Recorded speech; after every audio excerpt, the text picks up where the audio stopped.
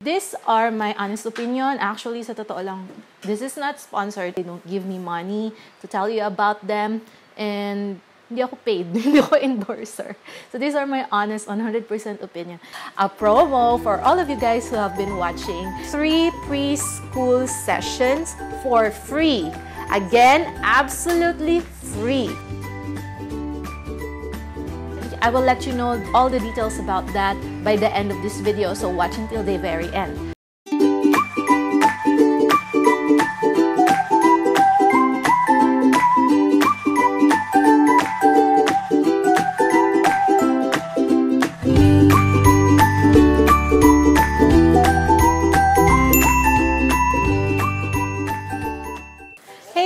Welcome back to my channel, and today we're going to talk about River School Gymboree Play and Learn Sofitel.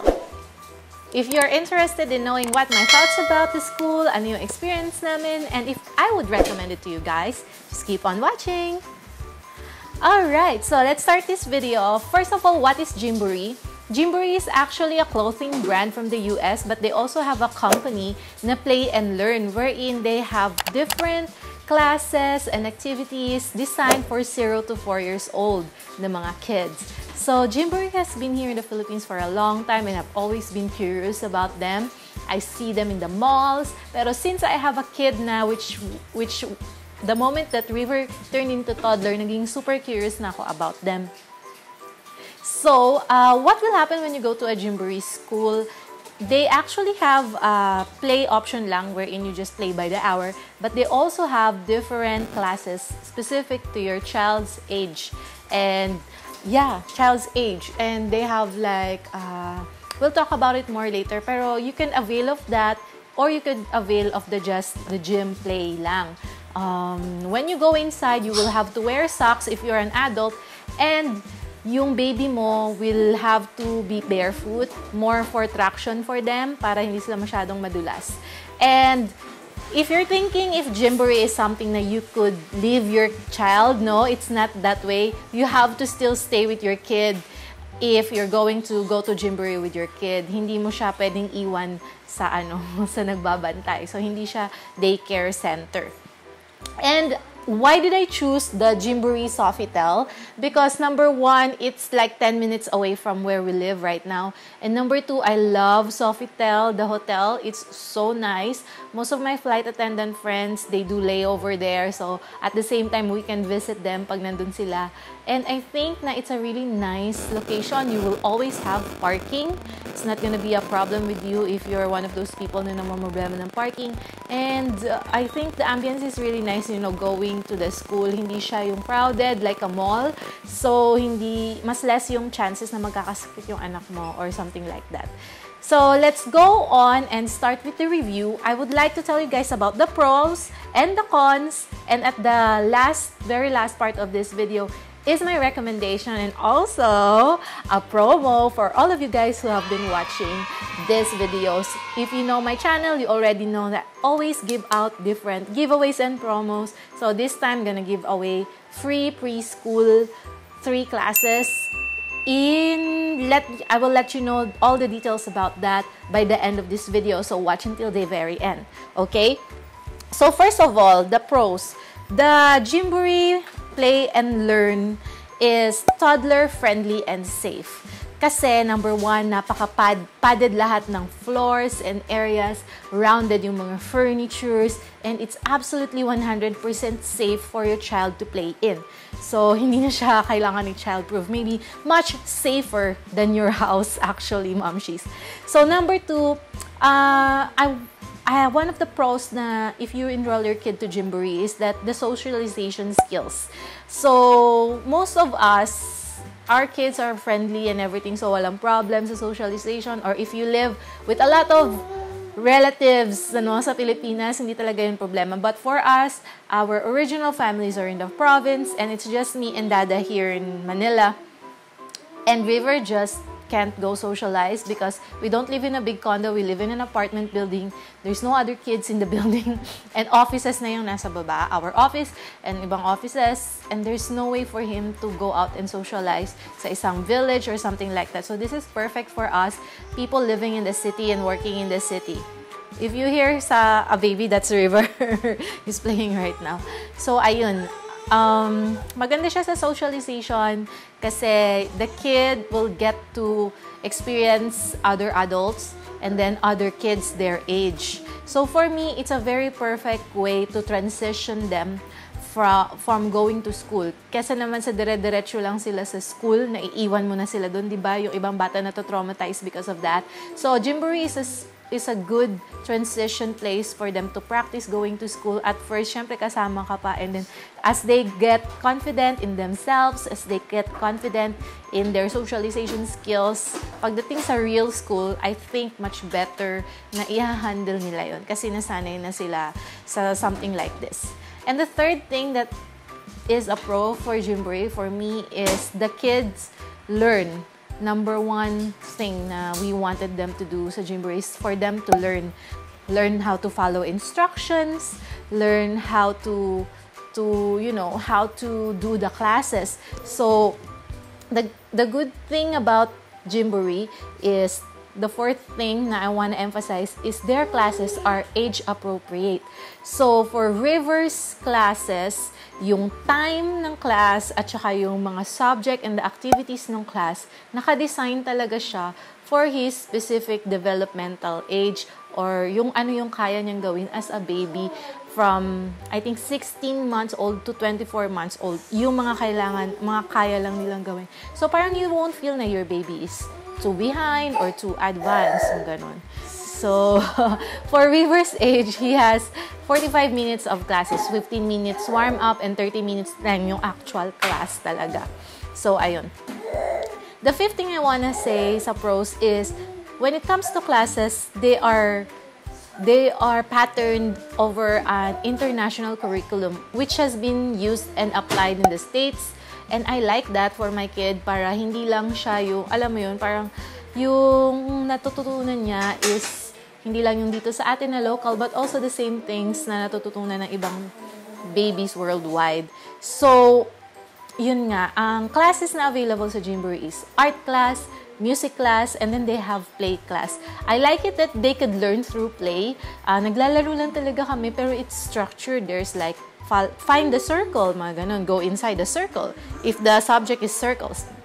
And then there's a subject na they will learn about up and down. So I think mas nagkakaroon ng structure yung daily living namin na kung ano yung matututunan ni baby at that specific class. Kasi pag sa bahay lang, I'm all for homeschooling and I'm actually gonna try to do that siguro for River. Pero minsan, hindi ko ngayon wala pa kasing homeschool for his age. Hindi ko pa siya pwedeng i-enroll sa homeschool, at least kasi preschool. So, wala akong curriculum and hindi naman ako teacher. Hindi ko alam kung ano yung mga different things na kailangan ituro sa anak ko. Siguro, we just learn sa basics, ABCs, 1, 2, 3, shapes, yun lang. Pero, how to do it professionally like a teacher does, malaking tulong yung classes nung Gymboree for me. You know, one less headache for a stay-at-home mom like me. So, yun. Speaking of classes, number 6 sa mga pros sa aking list is I like na maliit lang yung class size nila.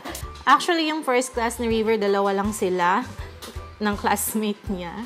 Yung second class, ganun din, 2 lang din sila. And yung third class niya, yung naging 3 sila. So, very tutok na tutok yung teacher sa each and every kid. Of course, siguro gusto mong isipin na gusto mo mas marami para mas may socialization skill yung baby. Pero I think sakto na yung 2 and 3 kasi River's very shy baby and kahit nga lang isang tao na hindi siya familiar with, he shuts down and he doesn't wanna interact. Ganun siya. So perfect for us yung class size ni Gymboree. And then, the next thing that I wanna talk about is sa number 7 pro ko is the teachers are trained. Hindi sila yung basta-basta lang teacher, but they really are trained teachers to handle kids at their age. So, they have lots of songs, they have lots, the way they talk to the kids, and the way they, yung patience nila, hindi siya yung same siguro na makukuha mo. For example, if you enroll your kid in a public nursery or something like that. So, I really like na they are properly trained to handle babies. Not just, mga students talaga. So, ayun. Yun ang aking number 7 Pro for Gymboree. Number 8 naman is, I wanted to say na when it comes to being a stay-at-home mom and entertaining your toddler, sometimes maubusan ka na ng ideas and in a week's time, probably magkaka-cabin fever na yung anak mo at saka ikaw. So, Gymboree is a really great opportunity for me to get out of the house and socialize with other parents and, empathize with them, sympathize with whatever struggles they're going through with their toddler, diba? So, these are the trying times. So, I like that it changes their routine. And for baby, so excited to go outside the house. Alam na niya when it's time to go to school. He's so happy and usually he's in a good mood pag papunta na siya sa school. So, I make sure na he gets his nap and he's well-fed before we go to the school para maganda yung mood niya. Number 9, I think we're at number 9. Isa sa magandang pros ng nadulot ng Gymboree for us is nagkaroon ng mas matibay na bond si baby and me. Kung sino man yung nandoon sa class niya. Dati kasi Dada will go to his class and Dada will be the one to participate sa class. So yeah, mas naging strong yung bonding nila kasi there are parent and kids activities that they have to perform. Like for example, sa music class, Dada will have to perform the Elvis songs and it's actually a workout for them. Nakakapagod. So, yun. At saka isa pa, when the baby is in a new environment, he will cling to the parent. So, mas nakikling siya sa parent pag nagsistart na yung class. So, ayun yung nangyari sa amin kay River. Talagang yakap na yakap siya sa amin. And I feel na mas nagigain namin yung trust niya kasi we're always there for him whenever he needs to hug us before he goes back to playing. So, it's a good bonding moment for mommy and daddy and the baby. So, ayun. And number 9, last but not the least pro na gusto kong sabihin about Gymboree is that aminado ako, we use screen time for River, especially when eating because gustong-gusto ko pag kumakain siya, marami siyang nakakain. So, sometimes you will get 30 to 1 hour screen time or more sometimes, lalo na pag we travel far. So, for me, having this activity, it doesn't require any screens.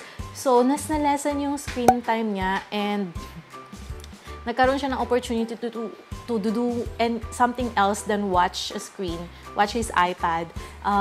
For me, this is very big deal kasi right now, he's almost 2 years old. He is at 19 months, magto 20 months na siya, but still doesn't talk.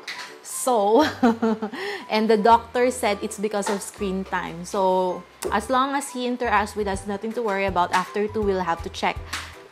So, yun nga, yung mga myth na nagsasabi na sometimes screen time causes autism because of that.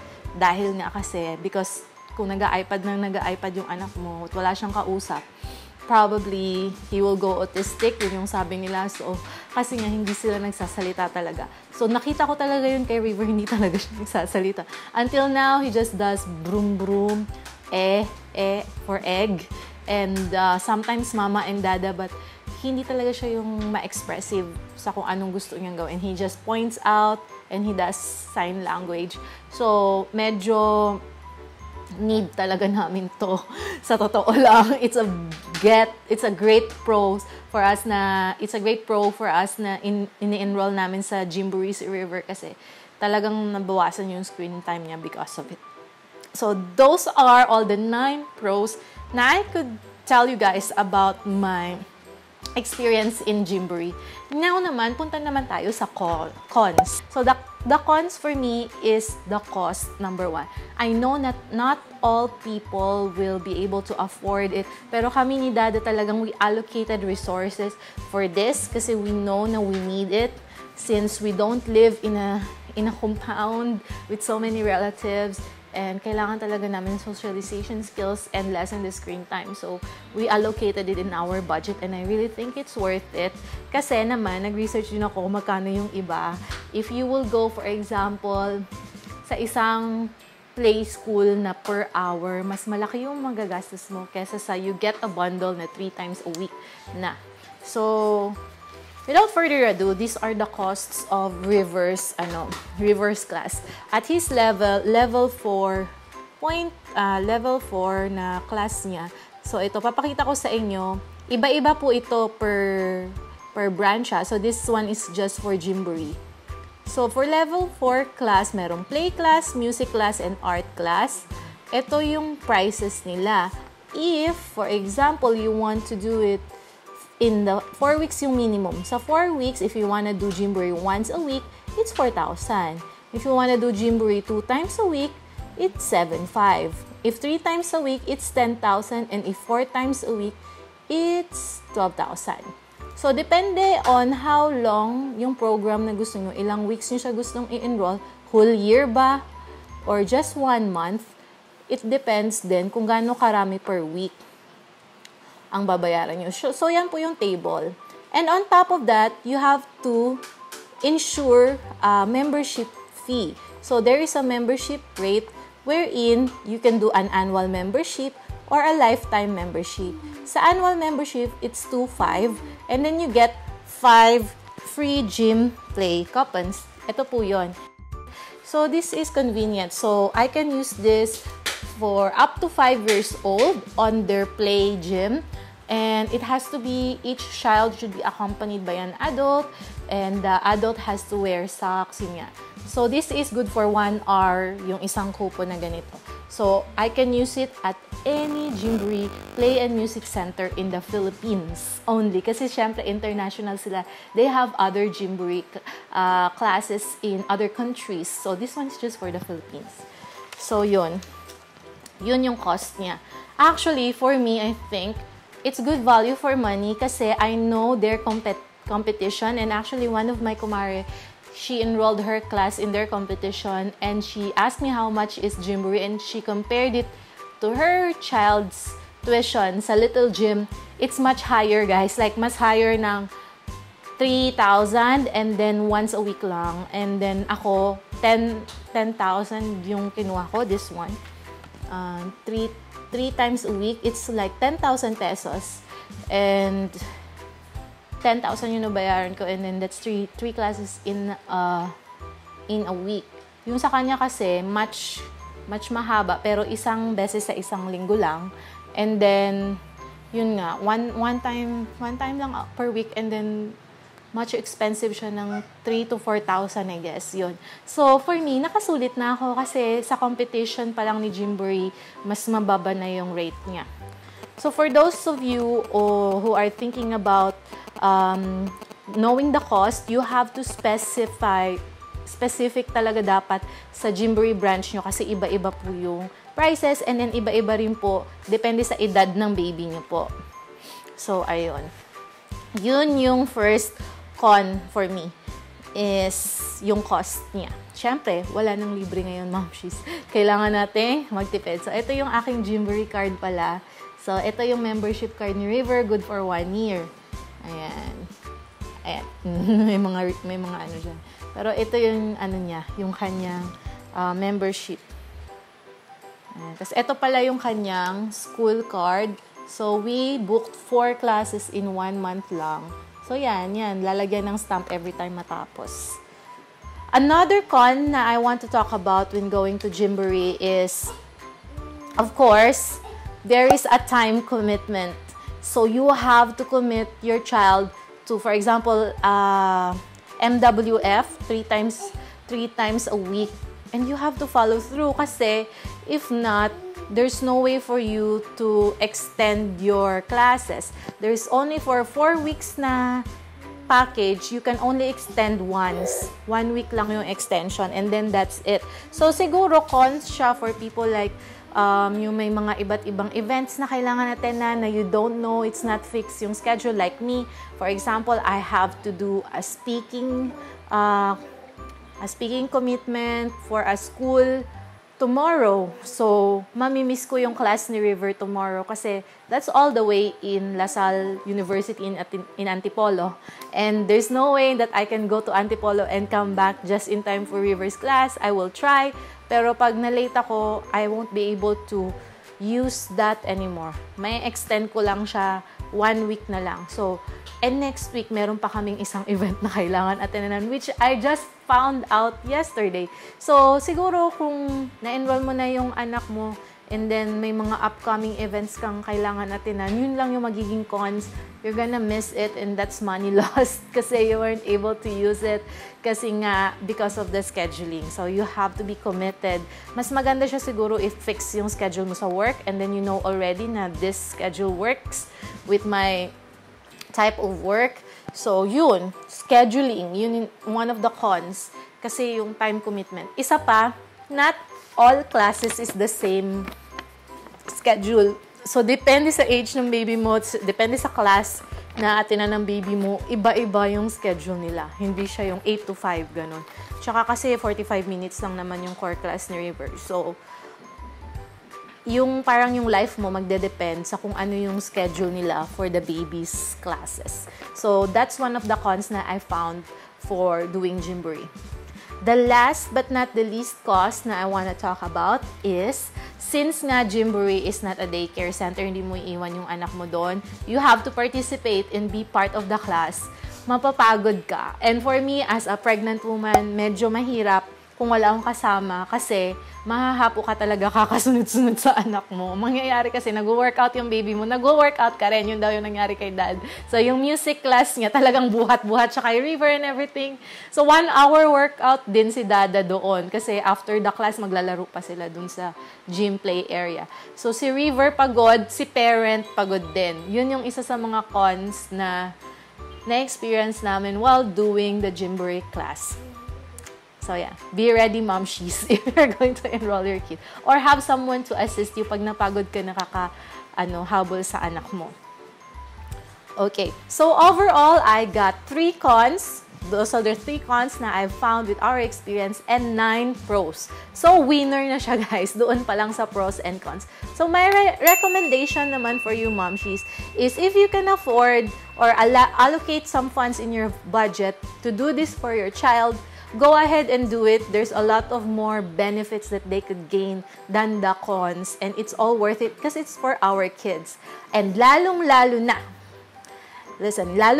if your kid is just like River na very shy temperament, very shy. Okay, so let's continue. Naputo lang siya. Ito yung sinasabi ko, lalong-lalo na if your kid has a shy temperament like River wherein hindi siya pala kaibigan sa mga tao, hindi siya mahilig mag-socialize, it will really greatly benefit your kid. Kasi ang nakita ko kay River, first day of school, tapos yung third day of school, yung sobrang laki ng difference. Sa third day of school, natuwa ako, he started saying hi na sa classmates niya, which he doesn't do on his first 2 classes. And then he was much more in a happier mood. And kahit sa mga, kahit sa mga guard nung hotel, he started saying hello to them, no? He just doesn't talk yet, pero he started doing gestures like that. And for me, that's a big deal kasi usually when River sees a stranger, magtatago na yan sa amin, sa kilikilid mo, tatago niya na yung face niya. So, I think naka-help yung class sa kanya to be more confident, to say hi to people, ganon, and, to think na he's not in danger naman. So, he is much more socialized ngayon and much more, I think, later on as we progress, hopefully, he will be a much friendlier kid. Para matuloy na yung pangarap ko maging stage mom, di ba? So, ayun, that is my recommendation for you. And at the same time, if you are going to enroll your kids in a Gymboree class, make sure you allocate time. The time talaga, kailangan committed kayo kasi kung hindi, masasayang lang yung pera nyo. So we're all about, having winner decisions here on the channel. We're all about being practical and value for money. So for me, yun yung recommendation ko. If you live in a condo, you live in the city with not much, kids his age, your baby's age, with not much relatives na your baby can talk to, mas beneficial sa kanya yung mga ganitong classes. Different strokes for different folks, ika nga. So for me, I recommend Gymboree for professional individuals. If you could spare the allocation, the funds, and the time for your kid, will greatly benefit them, and it would greatly help them in their developmental stage. Kasi ito yung stage na crucial and critical sa ating kids. Ito yung stage na talagang parang mag-i-impact sa kanila for the rest of their life. So, I try as much as possible to give him nice experiences, growth opportunities para mas maging confident sila later on in life. So, ayun. Masasabi ko lang sa Gymboree, my favorite class, sa lahat ng na-try ko, I tried so many classes. We tried so many classes for River, the art class, the music class, and the play class. Siguro as a mom na pregnant, favorite ko yung art class kasi nakaupo lang kami most of the time. So, yung music class, tsaka yung play class, medyo physical siya. So, if you could bring your husband or get somebody na physically fit to hold your baby while doing the activities, yun yung marirecommend ko sa inyo guys. Talagang mag-wear kayo ng comfortable clothes, socks, and pants, and t-shirt kasi baka you need a change of clothes. Pawisan kayo, though aircon naman siya. Kasi physical din siya for your side and the baby's side. So, I also want to say I choose Gymboree Sofitel kasi they have a soccer field outside just on the hotel's outdoor area. Sofitel, Gymboree Play and Learn Sofitel have access to a sports area. So, lately lang kasi ngayon maulan, so we're not able to film there, but I saw it. It's a nice grassy area na your baby can just run around free, sobrang different sa environment niya sa bahay namin na maliit lang and just the balcony. So, yun talaga, sobrang saya. And the timing of the class is perfect for us. That's why I chose Gymboree Sofitel. And if you are interested, you could check them out. They're on Instagram. I put their Instagram link here. Or they have their Facebook page. You could inquire through them. Nandun yung mga numbers nila. Inquire their classes through them. And yun, it was just such a nice experience for us. Si Dada nga actually, every after class ni River, he would invite me to eat at the Sunset Bar. Parang nagdi-date na rin kami. Or we will walk around Sofitel. It's okay kasi since you're there naman for the class and we watch the sunset. So, nagkakaroon kami ng more family bonding together. And that is something na priceless. And hindi mo makukuha from, walking around the mall or just going to the church. It's different. It's a different relaxation. So, every time Dada is with us, he loves going to River School kasi nakakapag-relax siya sa environment ng school, outside the school, and sa environment ng Sofitel. And River gets so tired, mom. He runs all the way. Back and forth talaga dun sa Sofitel grounds sa may pool area. And pagdating niya sa bahay, pagod na siya. Tulog na siya. So, happy na si mommy kasi napagod din si baby River. So, ayun. And now, I want to share with you guys a promo. Gymboree Sofitel na is exclusively available for all of you guys who is watching this video. So, if you want to try out their classes, they're opening their preschool classes na trial. That is, you will get 3 preschool sessions for free. Again, absolutely free for the whole month of August only. So, if you're watching this and you have a kid na pwede sa preschool, how old is that? 1.6 months old, pwede na siya i-enroll sa class na yon. All you have to do is show up at Gymboree Sofitel, MWF yung schedule nila, Monday, Wednesday, Friday, at 10 a.m. to 12:30. Yun yung class niya. Bring baon for your kid kasi may snack time sila. And you could try for yourself yung Gymboree classes nila and how it is for you and your kid. So, to get the full benefits, start on a Monday 10 o'clock, and then bring a baon for you and your kid. and then go back on Wednesday, and on Friday you will have your culminating activity or parang graduation. So this is absolutely free, no strings attached, no nothing. You don't have to use a code or whatever. It's something that I want to share with you all for watching this video. So I hope that I see you there. I'm going to enroll River on that as well, mga end of August, kasi we still have class right now. And I've told all my friends about it. So all of them are trying it out. And it's such a nice experience. I hope to see you there at Gymboree Sofitel. So thank you so much for watching this video, guys. I hope that you enjoyed and learned something about it. And magkita-kita tayo sa Gymboree Sofitel. See you guys on the next video. Mwah! Bye!